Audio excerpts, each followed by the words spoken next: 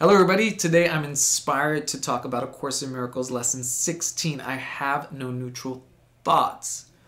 In this mind training exercise, the intent is to bring awareness, is to train the mind to bring awareness to the fact that our thoughts are not neutral, they're charged.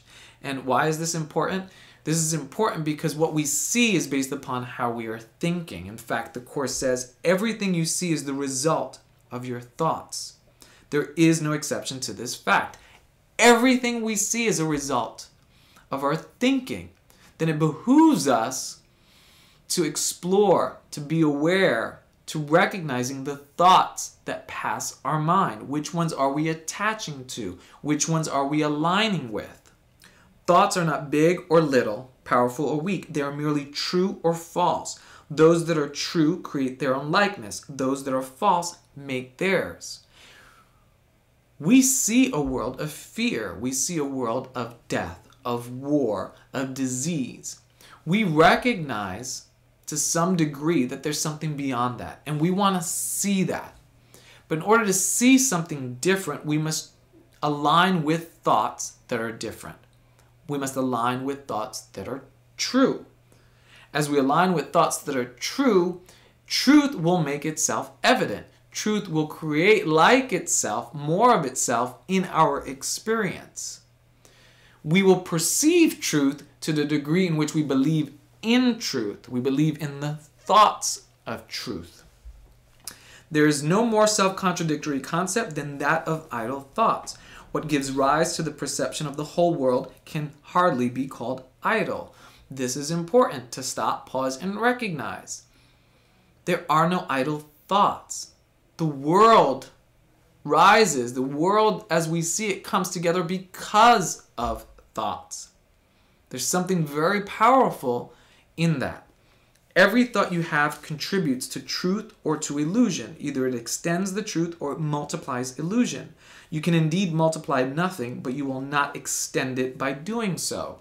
So what the Course is referring to when it talks about illusion being multiplied, let's take an illusory idea. Let's take the idea of death. We believe in death. We have thoughts about death. My father died when I was 13. I'm sure you know somebody who's died, perhaps in your family, perhaps your neighbor, perhaps a cousin, I don't know. Everybody knows someone who died. Maybe someone close, maybe someone not so close. Death is shown to us on television, in the movies. We read about it in the newspaper. Illusion is multiplied. Disease. Who doesn't know someone who's not suffering from cancer? Everybody knows somebody who's suffering from cancer. We see walks for the cure, fight for the cure. The idea is multiplied. Illusion is multiplied. We hear stories about cancer. War. News. If you look at the news, it is always the same. It is political war information, political scandal, business, murder, some weather, and some humanity story. It's the same thing. It is multiplied. Love is abstract. Love is an extension of affection. It can't be divided. You can't have half happiness. You can't have half joy. You're either happy or you're not. Either you're joyous or you're not. Truth is whole. Besides your recognizing that thoughts are never idle, salvation requires that you also recognize that every thought you have brings either peace or war, either love or fear. A neutral result is impossible because a neutral thought is impossible. There is such a temptation to dismiss fear thoughts as unimportant, trivial, and not worth bothering about, that it is essential you recognize them all as equally destructive, but equally unreal. We will practice this idea in many forms before you really understand it. So what the Course is aiming to shed light on is the fact that we dismiss most of our idle thinking. For me, in my experience, I know I've many times justified thoughts of fear or thoughts that are illusory because it is normal. In this world, it's normal to worry about money. In this world, it's normal to worry about health. in this world, there's a lot of normal thinking, but this world is an illusion. It's illusory thinking. And so to dismiss it keeps me in the thoughts of this world, which keeps me perceiving this world of fear, of death, of poverty, of lack, and so forth. So what the Course is saying is we can't dismiss it, because although they're equally unreal, they're still destructive. Destructive to what? To peace of mind, to truth. False thoughts will bring about their likeness as well.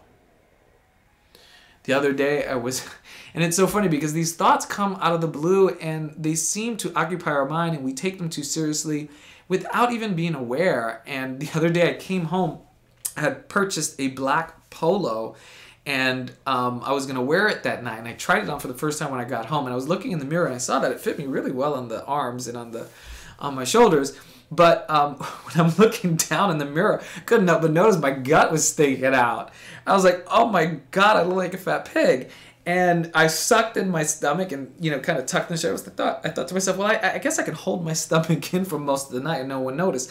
Now, I share this story with you because it seems very trivial, but I need to examine my thoughts about that, because if I'm attached to that and I believe that, then I'm subscribing again to the illusion of that. I'm subscribing to the belief of my body. I'm still intertwined in the suffering.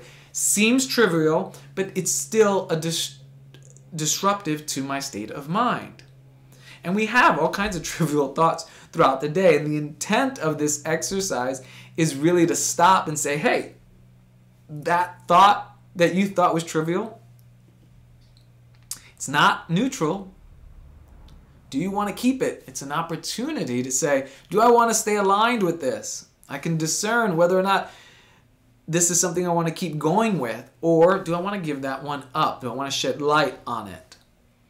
To be vigilant for God is to be vigilant for love, which is to be vigilant for truth, which is to be vigilant for true thoughts.